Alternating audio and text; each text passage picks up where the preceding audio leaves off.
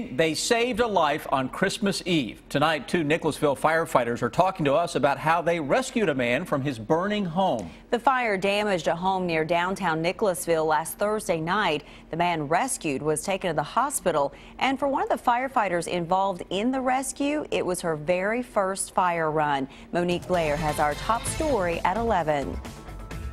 Every day is something different.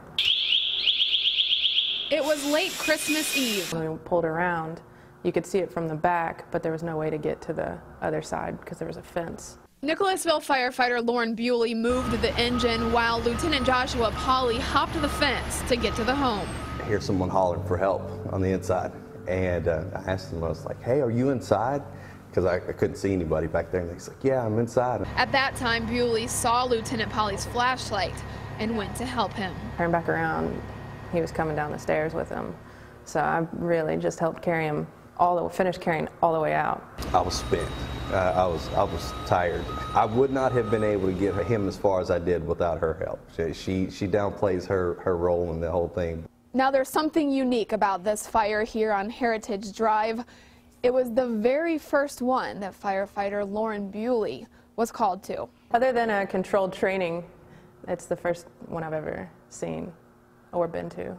EMTs at the scene said the victim got out of the home just in time. They told me, you know, it's a guess, professional guess on their part, another couple of minutes and he wouldn't have made it. Both Bewley and Lieutenant Pauly are staying humble, saying they were just doing their job. But just doing their job on Christmas Eve saved a man's life. We joined the fire department because we want to help people. To be able to do that is, I mean, that's why we do what we do.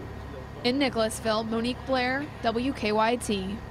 And we are thankful for them. Firefighters said the man they rescued was conscious at the hospital, but they haven't received an update on his condition.